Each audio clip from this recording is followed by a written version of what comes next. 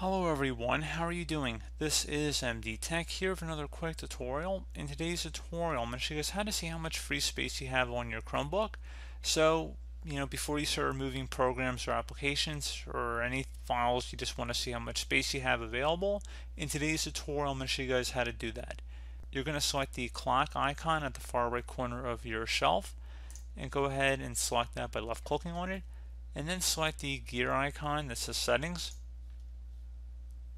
You want to select the menu icon in the top left corner where next to settings there's three horizontal lines. So go ahead and left click on that. And then you want to select device. Select storage management. And now at this point you see how much space is currently in use versus how much is available. And then you can also break it down by how big your files are, browsing data, apps and extensions, as well as the system itself.